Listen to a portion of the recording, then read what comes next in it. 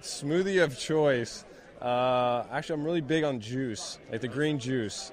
Yeah, I do that a lot. More fun, booting a 65-yard punt or, I don't know, smoking one out of the end zone on a kickoff? I would say punt. Yeah, because you flip the field, for your defensive guys. I know you don't get nervous, you're a professional, but between the two, where do you get more juiced up to do? I'll tell you what, last game I was pretty juiced up for the kickoff, especially when home crowd and stuff like that. I can only imagine what that's going to be like. Do you like the college thing where they flip, they get the keys out and you hear all that? Do you hear that? You do, but sometimes it's just white noise at that point. But yeah, you do hear it. Yeah. So I talked to a couple people this week who think that if the Bears offense gets going, why not the Bears taking the whole thing? What do you think? Taking what whole thing? The Super Bowl, winning the whole damn shalada. Let's do it, right? Why not? Why not? That's why we play this game. Well, if the Bears are going to win that Super Bowl, they're going to need the quarterback now to get healthy. Mitchell Trubisky injured, of course, with a separated shoulder in the Bears win over the Vikings that got him to 3-1. I caught up with Bradley Sowell. Bradley was an offensive lineman. The Bears moved him over to tight end. He had to lose 40 pounds to do it, and somehow, some way, he got it done. So a couple of questions with Bradley. Number one, about that quarterback and what it's like playing with Trubisky and his personality. And also, at the end of this little brief interview, I asked him what kind of food he misses eating, and Bradley has an excellent choice. Bradley's also been cut, brought back, and now cut again. I expect him to be brought back to the team sometime later this week. But here's a guy who's just living on the end of an NFL roster. He's in, he's out, he's in, he's losing 40 pounds. Not easy. But let's start with that quarterback and Mitchell Trubisky, and Trubisky's focus always on the game. All football all the time, which is how you want your quarterback to be. And he's a little hard on himself, just like a good player would be. But you also got to respect when something's broke with him. He's always out there trying to fix it, and he definitely gives his all, and I respect the heck out of that. There was a video clip going around where Matt's in his face saying, "Man, they F up," and he's saying how much he loves it. When Bradley's sitting at home watching that, what's the reaction? It's, if you know Matt and know how he is, he was probably saying it in like a pump up way. To be honest with you, he's not that kind of coach to be disrespectful to a player at all. He's the ultimate competitor, and there's been multiple times where he gets fired up in the huddle, and I love it. I know a lot of guys love it, and he's very passionate. He's just one of those guys where you look at him, it's like this guy's going to find a way to win no matter what. Like if he has to change everything, he'll do whatever it takes to win. That's why I love him. I talked to Owen Daniels this week, who had great success in the league as a tight end. I asked him, who do you like in the NFC? And he starts thinking for a little bit. He's like, you know what? Bears get that offense going. I actually like Chicago. That's a tight end spot, giving some love here. What do you think? Yeah, it's true. Talent. There's no secret. This team is stacked with talent. If our offense kind of gets going a little bit, which we're trending in the right direction, you see what our defense can do. There's no reason we shouldn't be in or win every single game we play in. So, from a talent standpoint, it's there. It's just all about us going out there and putting it all together on the field. And for you personally, last one here, how are you looking at contributing the rest of the way here? Just doing exactly what they asked me to do. I know that they have a plan for me, and it's a process trying to get to where they want me to be. I just started this in May. I was 315 pounds in May. So, it's slow increments of getting better, and I've been showing, a lot of stuff I can do in practice, and I think they're satisfied with it. But at the same time, they don't want to just throw me in there and have a disappointment early. So they're kind of easing me into it and just listen to what they say, and then hopefully I can contribute down the road. What are you at right now? About 275 now. So, yeah, that's a lot of weight to lose since May, and then try to keep my strength up, plus learning a whole new play. it's a lot to do, but I think they like where I'm going, and I'm just going to trust them with the plan. I've been playing 8 years, so it's whatever at this point. I want to do best I can, and I just got to listen to them. Biggest food you miss? Pizza. Dude, we're in Chicago. I haven't had pizza in forever, and I could just crush one right now, to be honest with you. Would you go deep dish? Is that a thin? What are we talking? Deep dish Pequods. It's my favorite by far here, deep dish Pequod. It's like my spot. I love it. What's on that thing? I just do meatball. Deep dish meatball from Pequods down in Morton Grove. It's the bomb.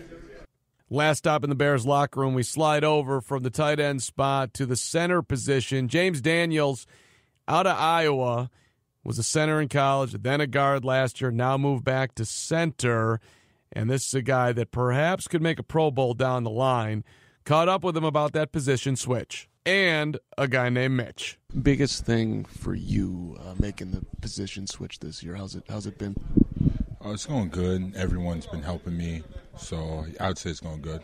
You feel more comfortable this year at this time versus last year, or the same? What would you say? I'd say about the same. Yeah, I would say about the same. Yeah. I mean, I remember when you came out and everyone's like, "This guy is a center. That's what he does." But you can also play anywhere on the offensive line. You're super talented. Like, how did you consider yourself coming in the league? I was just trying to do whatever to help the team win. So if it didn't matter what position, that's all I was trying to do. Could you ever see, like, if they said, "Hey, we want to move you again," would that bother you? No, it wouldn't. Yeah, I'm just trying to do whatever. If they think it's better for that, if that's what's best for the team, then I'll do it. So it really doesn't matter. Team guy through and through. Yeah. Mitchell in the huddle this year to last year. I can't remember. I don't know. I mean, in the huddle, he's good. He's getting the play call in, trying to get us in the huddle, like hurrying us up and things like that.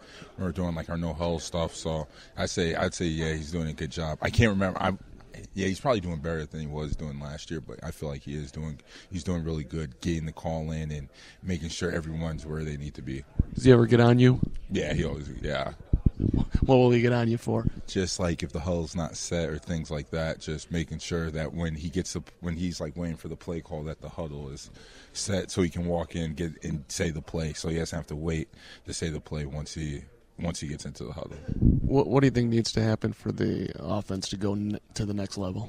We just need to keep on improving, just focus on little details, and every game, every day in practice, just focus on the little details, and when the game comes, just focus on the little details so we can get better and better and just improve every week. I'm thinking that guy Tariq could be a big part of next leveling this thing. What do you think?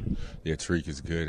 He's a really good playmaker, can do a lot of things, so it's just good that we have playmakers all around that can do good. Good thing your locker's not right behind his. Oh, yeah, because there'd be a lot of media people over here, so it's good. Last stop today, we're picking it up with Owen Daniels, who won a Super Bowl with the Denver Broncos. The last pass that Peyton Manning ever completed in the NFL was to Owen Daniels.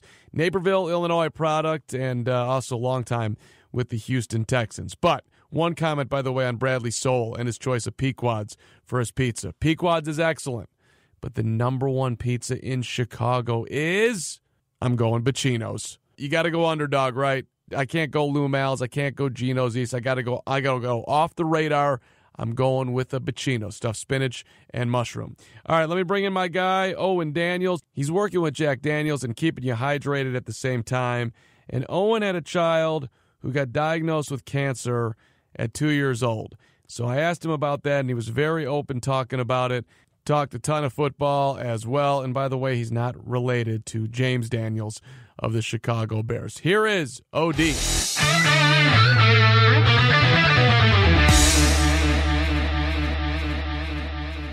It's the OD, Owen Daniels, with us here. 10 years in the NFL, two-time Pro Bowler, and of course a Super Bowl 50 champ with the Denver Broncos.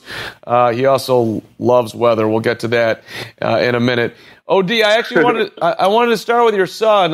You and your wife have posted about Henry and his battle with cancer, and it seems like he's doing great. How's everything at home?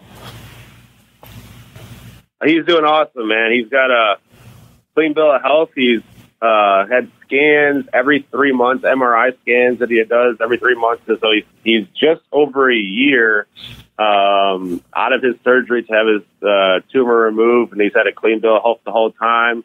And it was obviously a tough year that he had gone through as far as he got diagnosed with neuroblastoma when he was 2 years old, and I had to go through 4 rounds of chemotherapy. He had a tumor that was cancerous and inoperable at the time, and they went through his 4 rounds of chemo, lost his hair. He's a brave little boy, and he is doing fantastic now. It's like nothing ever happened. He's a tough kid, man. Kids are super resilient.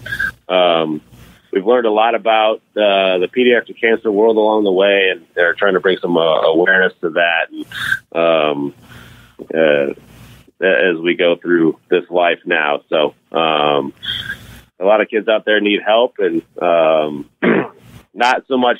There should be more funding for pediatric cancer than there is. I think they only get about 4% of the federal funding for cancer research in general. So the kids are our future, so we're trying to get some more awareness for that. But he's doing awesome. Thank you very much for asking. Yeah, I'm curious, like, what's your advice to parents who maybe somehow are coming across this interview right now and they're in the same spot, and obviously they're feeling a ton of fear and just trying to handle the whole thing? What would you say?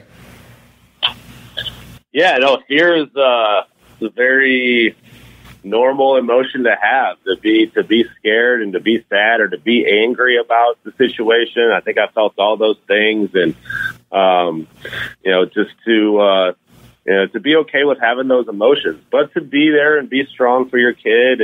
And we really tried to keep everything as normal as possible, as far as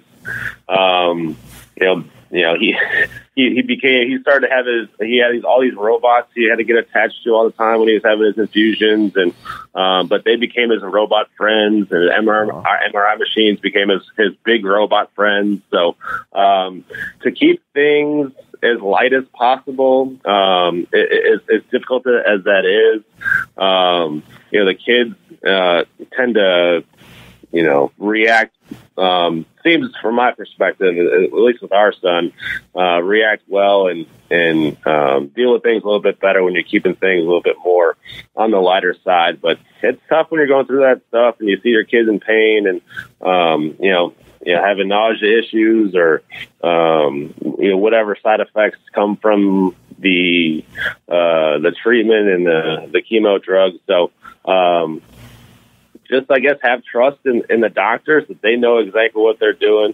We're very lucky to have specialists down here with the type of cancer that he has. Very, very, very rare form of cancer. Only about 600 kids a year get diagnosed. So a lot of pediatricians will never see it. But when you finally get in it and you have the doctors there, they're doing everything possible to make things as comfortable for the kid as possible and to get them as healthy as quickly as possible. So have that trust in the doctors. They know exactly what they're doing, and just be there for your kid. It's hard on parents to have to deal with it, but the way we look at it is like, hey, it's got to be even tougher on the kid. So we can be strong for him and be there to support him, and I think that's a good mentality for most parents out there to take. Yeah, appreciate you sharing. Hey, you're working with Crown Royal today, which is the Crown Royal water break, which most people don't equate those two here, Owen.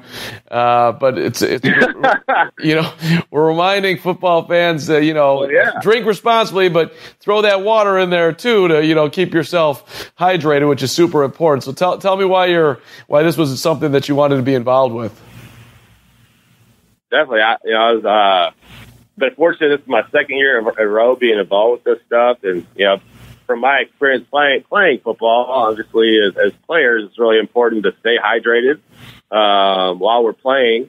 And for fans, it's equally as important. You want to be able to enjoy the entire game day experience from the pregame tailgate, during the games, the post-game tailgate. That's a lot of time. That's probably about 6 hours out there where you could be enjoying yourself. And to add some water breaks in there is just going to make things more enjoyable for yourself and all the fans around you. So that's what Crown's promoting this year. And I'll actually be at Energy Stadium this Sunday here in Houston, Texas, at the Crown Royal Hydration Station at the Boulevard Fan Fest, interacting with fans and handing out waters. And it's still a little toasty down here in Houston, still really humid, about 90 degrees and humid. So that's even more important down here when you're dealing with the heat, to stay hydrated while you're enjoying yourself in your Crown Royal beverages. That's a beautiful plan. Let's talk about those Texans.